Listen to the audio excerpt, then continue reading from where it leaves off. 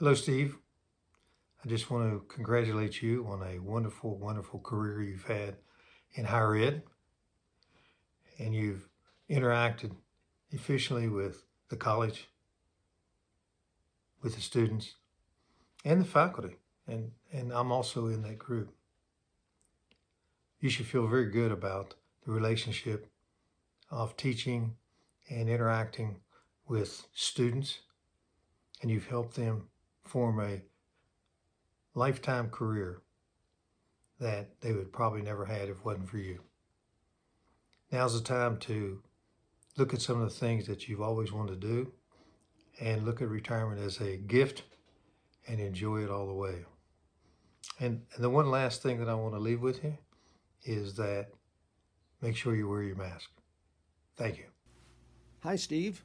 Just wanted to congratulate you on your retirement from a long and distinguished career at West Virginia Tech and West Virginia University Institute of Technology. I think we first became acquainted about 1971 or 2 when you were a work-study student in Dr. Rice's office. Since that time, you have certainly moved up to a great accomplishment of becoming the dean of one of the colleges of that institution and serving almost 50 years in various capacities at West Virginia Tech. I think your career has been stellar. You were a very popular faculty member. You're an accomplished author. You've written a really nice biography of John George Jackson, the new voice of the West, a man who would not have been known in much of West Virginia history had you not done that biography, and yet he was very important to the course of our history. You've had a lot to deal with at West Virginia Tech when we changed from being an independent institution to becoming a regional campus of WVU, then later being integrated into the university, and then, of course, the extremely large task of overseeing the move from Montgomery to Beckley. You've handled all that very well. And I know your faculty and staff are very appreciative of the way that you have administered your organization. It's one thing to be an administrator and in charge, and it's another thing to be a leader, and I think you've been a leader. I hope that you have a wonderful retirement. I know you and Julia have traveled quite a bit before and probably hope to do that again and visit your son out there in Arizona. And I hope if you haven't, if I remember, sold your fifth wheel, you're able to get it out and get it in running condition or get a new one and get on the road and enjoy yourselves. It's been great to have associated with you. I appreciated very much you taking over the chair of the Department of History in the late 1990s when Dr. Alexander was ill, and I have appreciated the way that you took over as dean once that I retired. Best wishes to you and Julia and to all the family. Have a great retirement. I recommend it highly. Hi, Dean Brown. Rebecca McPhail here, a proud graduate of West Virginia Tech and a history major from back in 1996. I joined so many today in saying congratulations on your retirement and a wonderful career that leaves a legacy at our university. But most of all, I want to say thank you. Thank you for the lives that you've impacted, including my own. Your love and your passion for history is something that I carry with me today and has been a blessing in my career. Thank you again for all that you've done, and I really hope that you enjoy this next chapter of your life. Hi, Steve. I just want to say thanks for your guidance and the work we did together on the RBA program. Have a wonderful retirement. You deserve it. Hi, Steve.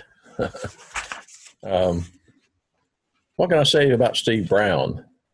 Well, I'd say you're one of the last of the Mohicans, one of such a lasting service and dedication to Tech, both as a fellow faculty member and as a dean.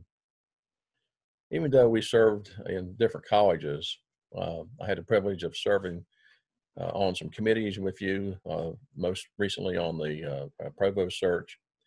And when one serves on a committee, you notice certain qualities of people on that committee. And one of the things I noticed about you, you was always courteous and respectful to others. However, one thing does stand out. You generally will wait and listen to the opinions of others on the committee first.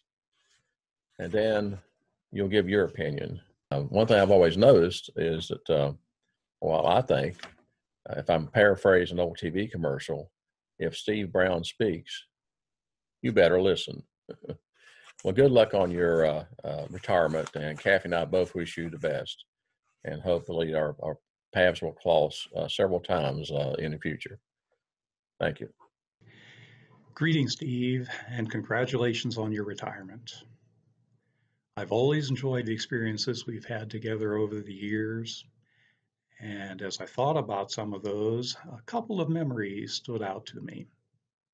The first was quite a few years ago now, when my wife and I had a young lady from France visit us for the summer. She expressed interest in learning more about West Virginia and also curiosity about what it would be like to attend a university level course in the United States. You graciously agreed to let her sit in on your West Virginia history class that summer. And I know she appreciated that opportunity, and she treasured the textbook that you autographed for her at the end of the course. The second memory is one where you and I got together a few years ago now for a brief flight over the Montgomery and Follett areas. Gave me a chance to learn a little bit more about the history of tech and the Upper Kanawha Valley, as well as some insight into your early personal history in Clay County. I really had fun that day. On the work front, I've enjoyed working with you on various committees over the years, and I especially appreciate the fact that you never started charging me for all the times that I contacted you for information or assistance, or the times that I heavily borrowed from a carefully crafted, concise communication to your faculty. Your support and assistance to me over the years was always appreciated. Beyond that, I observed that your dedication to support the students, faculty, and staff at Tech over the years was always exemplary. You will be greatly missed. All that remains for me at this point is to close out by wishing you a wonderful time in your retirement. Enjoy it and stay in touch. Dr. Brown, over the past 14 and a half years, I have had the honor to work for you and with you. You have helped me grow professionally and personally over these years. Dr. Brown, you have provided me praise in my accomplishments and provided me guidance in all of my mistakes. People will forget what you said, people will forget what you did, but people will never forget how you made them feel. Dr. Brown, you have made me and everyone at WVU Tech feel value. That's why when you retire, you'll be missed, but never forgotten by students, faculty, and staff. I wish you the best in retirement. Not only congratulations or good luck or best wishes, but thank you for everything you've done for me personally and for WVU Tech. So Steve Brown, you're finally retiring.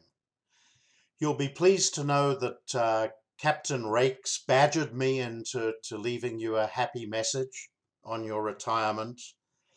And I need to tell you that I'm a little worried when you're gone that there won't be anyone to keep him in check. But anyway, let me just say a few fond words and observe that your retirement's well-deserved, because I recall that when you were in Montgomery, you were already thinking of retirement, and then bravely helped to move the institution to Beckley. And still another 4 years down the road, you had served as dean. So I wanted to say you're not just a golden bear, you're a solid gold bear. And just one more observation is that now every day is going to be a Saturday. And this made me reflect on it just a little bit here, that probably not since you were 4 or 5 years old have weekends not mattered. And so for 100 years, right, weekends have mattered, and now you will be able to say every day's a Saturday. And just want to say I hope that every day is a solid gold Saturday for you. good luck, and thanks for everything you've done. Hi, Dad. I just wanted to congratulate you for starting a new phase of your life, which, although called retirement, is likely to be anything but slow or laid back. Over the years, your home improvement projects, your woodworking, and your auto restoration projects have simply become the stuff of legend in my life. On those grounds, I'd also like to offer my condolences to my mother for all the projects that she's certain to endure in the coming years. But never fear, I do have extra space, and my door is always open to Mom while you remodel the house. In all seriousness, though, I wanted to let you know what an inspiration you've been in my life, and what a wonderful parent you've been as well. On those roles, I'm afraid there's just no retirement in sight. Your wisdom will be as valuable for me tomorrow as it is today and as it was yesterday. I love you, and I wish you the happiest days ahead. Please don't be a stranger in Tucson, and I'll see you soon.